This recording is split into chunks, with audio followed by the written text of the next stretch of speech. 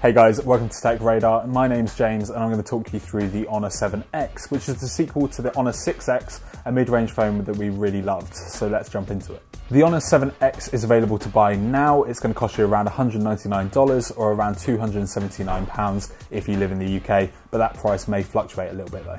So one of the highlights of this phone is the 18:9 aspect ratio display. We've seen this on a lot of flagships this year, but this is the first time we've seen it on a mid-range phone. It's a very sharp screen, full HD+, so just a little bit more than you'd expect on a 16:9 aspect ratio screen.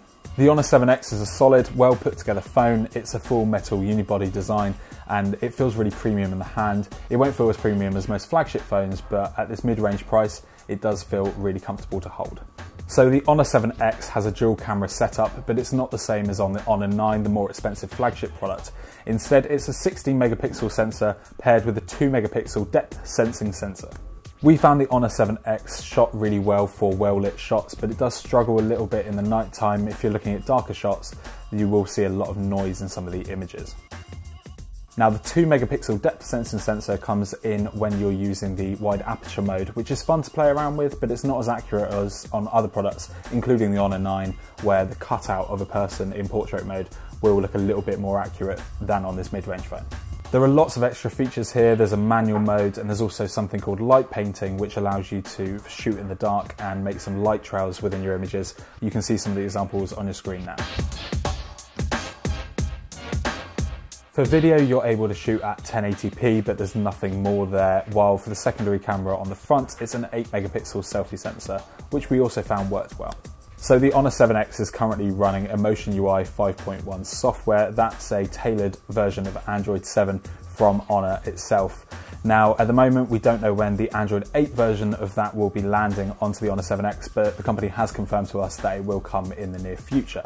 We found the software works well on the phone, but we are excited for the new version of Emotion UI coming soon. This is probably one of the best mid-range phones around at the moment to watch video on because of that 18:9 aspect ratio display, which is sharp, it's clear, and it's really bright. If you're a fan of using wired headsets, you're in luck with the Honor 7X. It has a 3.5mm headphone jack on the bottom of the phone. Next to that also sits the speaker, but we found that was quite easy to cover up when you're watching video. Inside the phone is Honor's own Kirin 659 chipset, which isn't a top of the range model.